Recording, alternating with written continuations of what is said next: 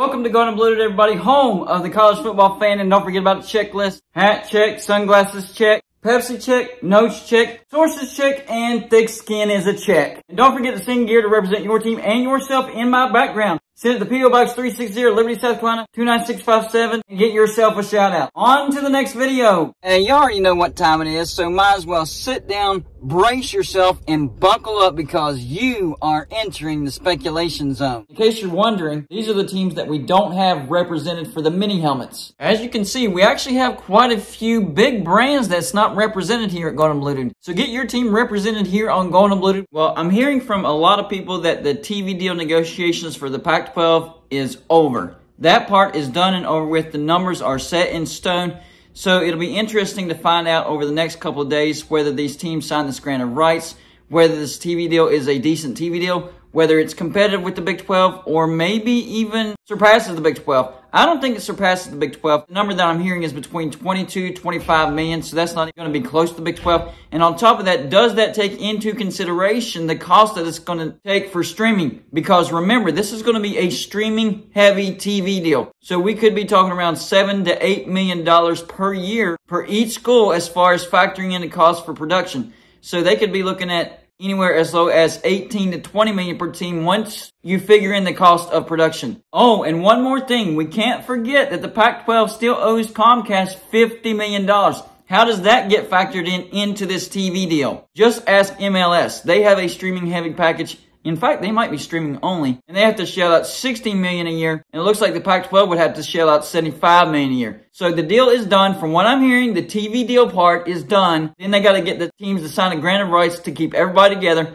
So right now is the open time, the open spot for anybody that if they don't like the TV deal, they don't sign those grant of rights, and then they talk to other conferences and figure out if they can get a better TV deal elsewhere. And remember what I said yesterday. The Arizona president came out and said, nobody's going to make a move until we see this TV deal. Well, it seems like this TV deal is done, so everybody knows the numbers. And now the Arizona president is saying, yes, we are talking to the Big 12. So maybe it's been decided this TV deal is not good enough. We are going to talk to the Big 12, even though we already have been. And we're going to really think about joining the Big 12. And in fact, we will join the Big 12. It's just a process. This was a big-time step that needed to happen as far as the TV deal actually done. They see the numbers, and then do the team sign the grant of rights. It looks like Arizona has seen the numbers, and they don't like the numbers, and they're ready to get out of the Pac-12. Next question is, what about Colorado? Are they okay with the numbers, or are they going to jump to the Big 12 as well? And I do think there will be a couple of teams to jump. I think the Pac-12 does survive this. I think the majority of the Pac-12 ends up signing these grant of rights.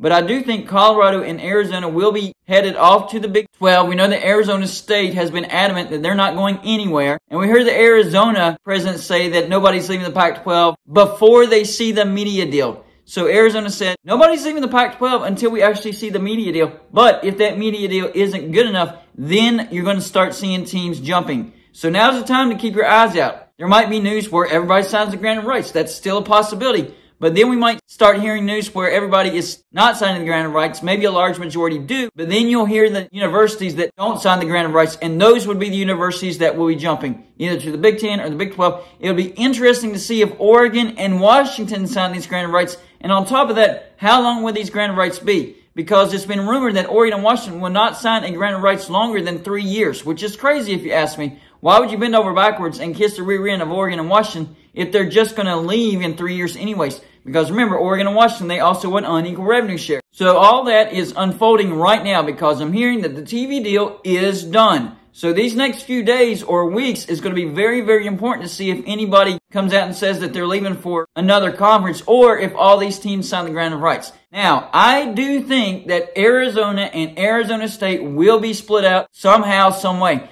There is no legislation that ties these two universities together. It was rumored that a legislation existed that wherever Arizona was, Arizona State must be, and wherever Arizona State was, Arizona must be. That legislation does not exist. So one of these universities can go to one conference and the other university can either stay in the conference or go to another conference. So there's several situations that I see Arizona and Arizona State splitting up. The first scenario is Arizona stays with the Pac-12. They're going to sign those grant of rights. They're going to stick it out. Arizona State, not Arizona. With the majority of the Pac-12, I'm thinking at least 8 members, 6 to 8 members, something like that. So they sign the grant of rights. They stick around, but Arizona finally decides to make the jump to the Big 12, making better money. Imagine that, being able to say that you make more money than your arch rival Arizona State, who's stuck in the Pac-12. I'm sure this rivalry could remain intact as far as an out-of-conference game, so I wouldn't worry about that. But Arizona makes the jump to the Big 12, makes more money than Arizona State. Who knows how long the grant of rights for the Pac-12 would be, so Arizona State would be in the Pac-12 or stuck in the Pac-12 for however long the grant of rights are. 3 years, 5 years, 7 years, I don't know. But they're staying in the Pac-12. They're probably going to make around 22 to 25 million per team per year. Because remember, if a couple teams jump, then the rest of these teams get a larger slice of the pie. Not a much larger slice, but nonetheless a larger slice. So that's another thing to keep in your mind. Maybe some of these teams stay behind because they actually get a little bit bigger of a piece if some of these teams do in fact jump. So Arizona State stays in the Pac-12 and Arizona goes to the Big 12. But there's also another scenario. Maybe the Big Ten, and I've heard these rumors as well, maybe the Big Ten could be interested in Arizona. Arizona does have AAU status. Most people think that the Big Ten is interested in either Washington and Oregon, or maybe Washington and Utah, or maybe Cal and Stanford, or maybe Washington and Stanford. And there's an argument for all of those combinations. But there's also an argument that the Big Ten could be interested in Arizona.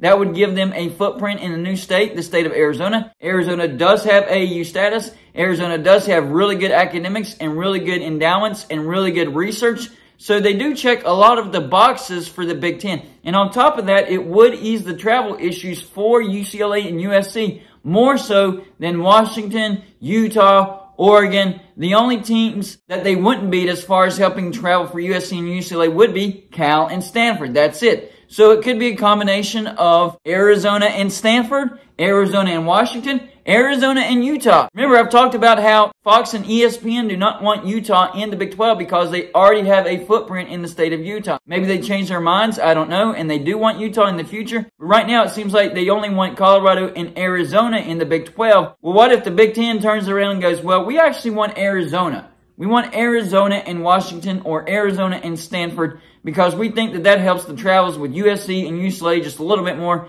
Arizona is a decent TV market. They have AU status. The academics are there. We want to take Arizona instead, and we'll take them with, say, a Stanford. Stanford has great academics, great research, elite in all those areas because remember, the Big Ten is a Commonwealth Conference. It's a shared conference. In other words, if you join the Big Ten, then you're sharing your resources. So the more resources you have, the more valuable you are to the Big Ten. That's why Stanford and Cal do carry a high value to the Big Ten. Not football-wise, not athletics-wise, but academics, research, endowments, all that stuff, very, very valuable to the Big Ten. So what if the Big Ten turns its attention to Arizona and Washington or Stanford? Then they would end up in the Big Ten, Arizona State stuck in the Pac-12 still, or maybe the SEC takes a peek at Arizona State as well because remember, they carry the Phoenix TV market. That's a decent-sized TV market. And if you give and invest into Arizona State could be a sleeping giant. I'm telling you that right now. Arizona State is in a very large TV market. I think they've been kind of subdued because of the Pac-12 situation. You put them in the SEC with SEC money, I'm telling you, Arizona State could really, really wake up and do some damage when it comes to athletics. Now, I'm not saying that's the case. I'm just saying it's one of these scenarios that I've been looking at. So what if a scenario where Arizona and Arizona State get split up? Arizona actually goes to the Big Ten, and Arizona State goes to the SEC. So scenario 1, Arizona goes to the Big 12, Arizona State stays in the Pac-12. Scenario 2, Arizona goes to the Big 10, and Arizona State gets stuck in the Pac-12. Scenario 3, Arizona to the Big 10, Arizona State to the SEC. And then finally, the fourth scenario, which is probably the most unlikely scenario, but still doable, Arizona to the Big 10, and Arizona State to the Big 12. A complete flip-flop of what we've been hearing. So I think that's the least likely, but it's still possible. I do think that one of these scenarios does happen. I think Arizona and Arizona State do end up getting split up in the future. I think the most likely case scenario is Arizona to the Big 12 and Arizona State's with the Pac-12 and they sign the grant of rights, whether it's 3 years, 5 years, 7 years,